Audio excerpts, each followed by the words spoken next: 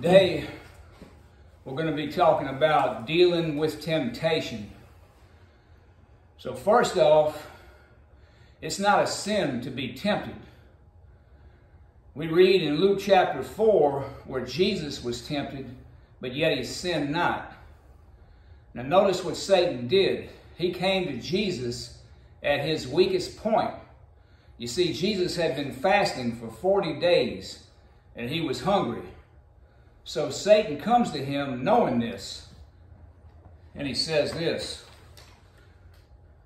"And the devil said unto him, If thou be the Son of God, command this stone that it be made to bread."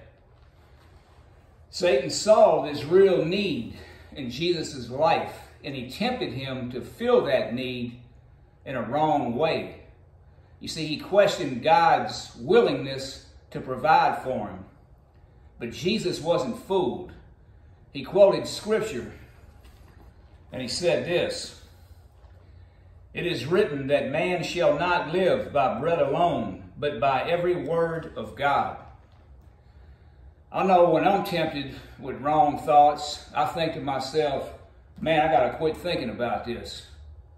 But that's not what Jesus did. He replaced Satan's lie with God's truth. This happened 2 more times where Satan tempted Jesus, and each time Jesus quoted scripture to him. After this, Satan departed from him. That's right. That's right.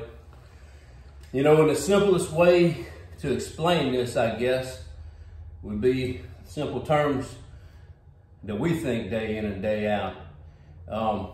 Probably a good many of y'all have heard of the UFC, the Ultimate Fighting Championship. And if you haven't, well, what it is it's mixed martial arts. And this reminds me of an actual MMA fight where, let's say, one guy is real good with his hands, so he wants to stand and throw punches. And let's just say the other guy is more of a ground guy. He's maybe a wrestler or a jiu-jitsu guy, and he wants to bring the fight to the ground. So what they're trying to do is each guy is trying to expose the weakness of the other guy, which is just good strategy. That's right. Well, the devil has good strategy too. He wants to take advantage of our weaknesses. Believe that. You see, even though we all hate to admit it, we all have weaknesses. All of us. Yeah.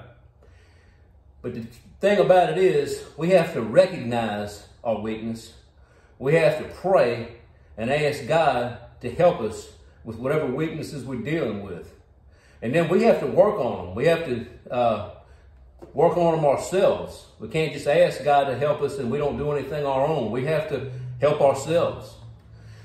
Bottom line, we got to beware that Satan wants to tempt us, and he will expose our weaknesses in doing so. So we got to stand guard. Well said. Well said. You know, the Bible says Satan is going to and fro on the face of the earth like a lion, trying to devour whoever he can. So we got to be aware of our weaknesses and where we're vulnerable, because you better believe Satan is aware, and that's where he's going to attack. Exactly. That's right. Well said. All right, y'all. Tomorrow is Thanksgiving. So first off, we want to wish everybody a happy Thanksgiving.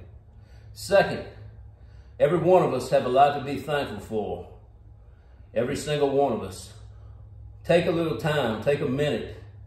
Thank the Lord for all he's done for you in your life and all he's doing. It's all about him and giving him thanks and giving him the glory. Amen. And this is truth. And we'll see you on the next video.